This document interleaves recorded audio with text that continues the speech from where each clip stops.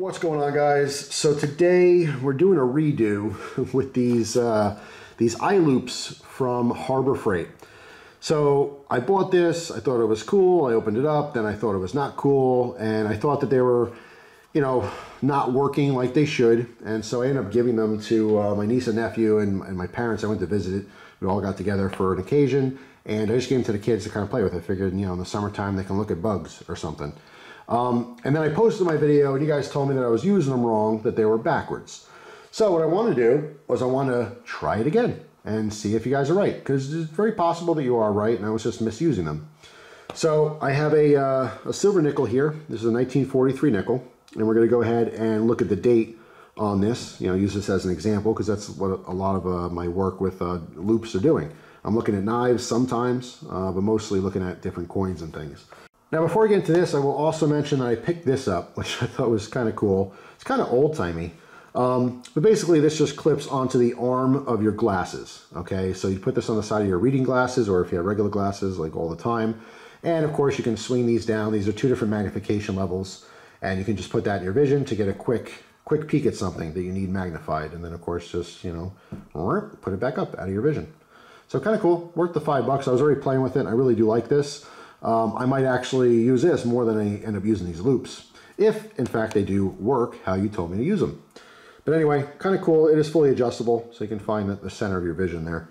But anyway, I thought that was worth mentioning. So let's go ahead and open this. This is fresh from Harbor Freight. All right, so you guys will see how I got them the first time. Each one is individually wrapped.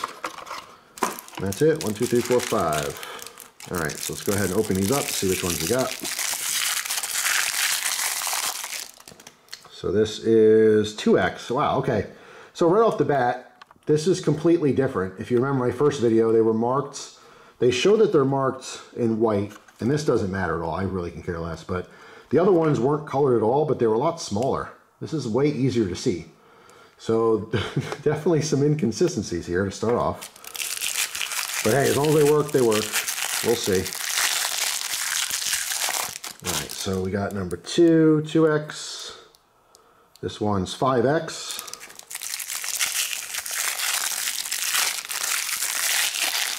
All right, we got 3X. 2, 3, 5. Should be 7 and 10.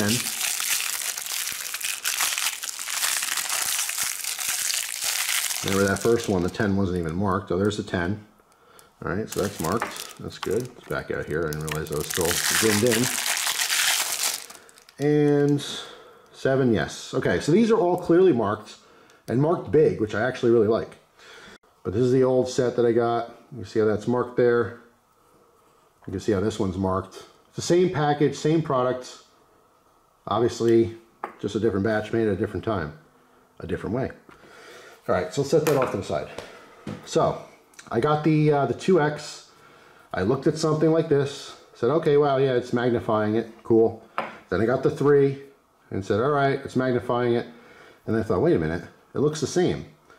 All right, and I tried the 5 and it looked the same as the 2, and then I tried the 7. That looked twice as big. Like, okay, well, that's kind of bigger. And then the unmarked one was the 10, and that looked the same as the 2. So I did a video on that, and most people watched the video, they thought, just using them backwards. No big deal. Kind of stupid, but you should put the fat ends, you know, and use them like this. So I thought, all right, fine, you know. The whole thing is that when I did this the first time, I did look at it, you know, I looked at it like this, the 3, and I said, no, it doesn't look, you know, that much bigger. And I flipped it around, and it looked the same to me. Like even here, you can see it's magnified. If I just flip this around, it looks the same. But I wasn't really scrutinizing it. In fact, doing it like this, the small end looks like it's bigger. That looks like it's smaller. So it didn't make sense to me, you know, and that's it. I didn't give it much more thought than that. Now, before I start this, another thing that people were mentioning is that obviously how far or close it is to the object is going to change how it looks. Yes, it will. But really, what is going to happen is if it's too far, it's going to be blurry. So you keep moving until it's not blurry. Once it's in focus, that's where you're magnifying it. If you keep going forward after it's in focus, it's just going to get blurry again. So there really is only one focal point. All right, so I'm trying to make this as consistent as possible for this little demo here. Right now I have the camera zoomed all the way out. Just want to make sure of that, okay? So there's no zoom or magnification in the camera whatsoever. I have these in order, upside down, okay?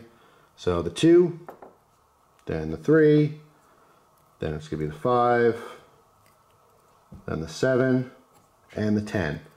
So we're going to go through these one at a time. First I'm going to hold the coin up here.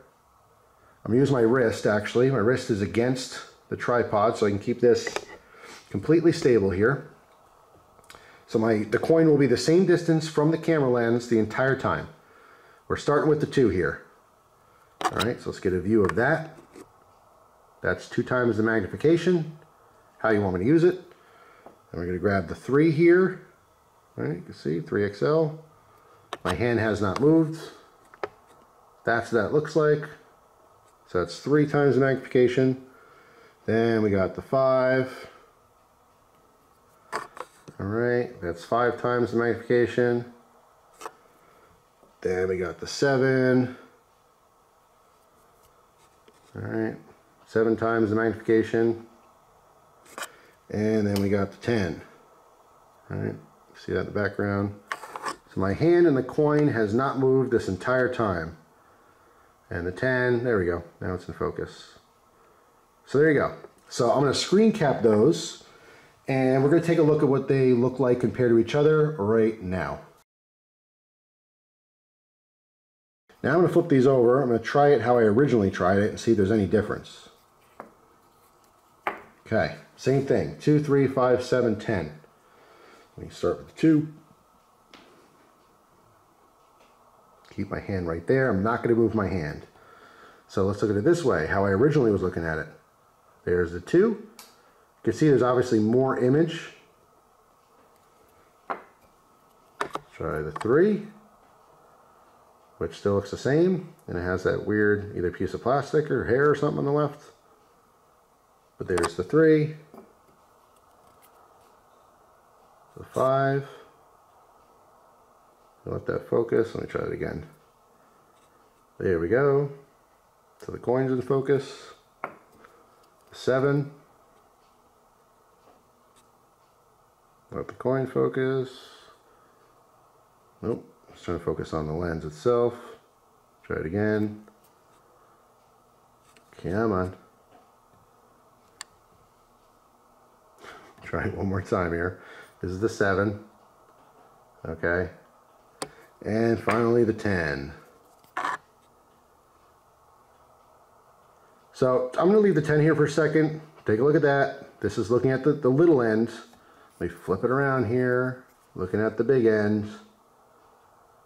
It just, I'm not sure that there's any difference. I really am not seeing much difference. I'm not seeing a difference in it being bigger or smaller in either direction. It kind of looks the same to all of them. You know what I mean? Like a 10X compared to a 2X. It should be different. Like I should look through this 10X regardless of whatever side, you know, and I should be able to see like all the way up, you know, his eyeball should be the whole image. So if you guys can understand what I'm saying here, overall, you know, I'm going to look at the comparisons myself. I'll have to edit this and look at the screen caps and stuff, but I don't know. I'm not convinced it makes that much of a difference which way you're looking at it. It really comes down to, in fact, let's go ahead and look at this instead. I forget the magnifications on here, but this seems to just work a lot better. It seems like, you know, better quality lenses. All right, so get that focus. There we go. That's magnifying quite a bit. Let's go ahead and switch to the other one. Not as much, right? So this is lower magnification. So let's do this. Let's do a low one first. Yeah, that's kind of cool. Oh, I need to see that a little bit better. That certainly works. I need it even bigger. Even better. You know what I'm saying?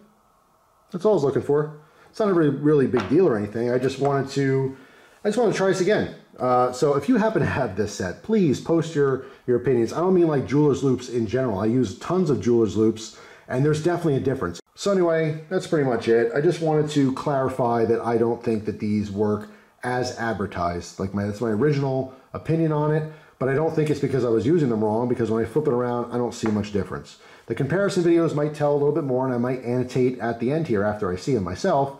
Yeah, it works. But I'm just saying, I just don't see it. It's not a quick visual, like, yeah, this is definitely the right way, this is definitely the wrong way. it's just really hard to tell. All right, I'm back again. So I just can't get this out of my mind. I'm literally doing this with Christina. I'm like, hey, look at this. Do you see a difference?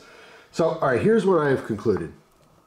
First of all, for the people who commented who actually use jeweler's loupes, all right, eye loupes, it makes total sense that you are supposed to look through the rimmed end. And the reason for that is, and as someone mentioned, who is very smart, is that like a jeweler, to be hands-free, so they can look at, you know, a piece of jewelry or whatever, handle it with both hands, you will use your eye, you know, around your eye to kind of grip that cup.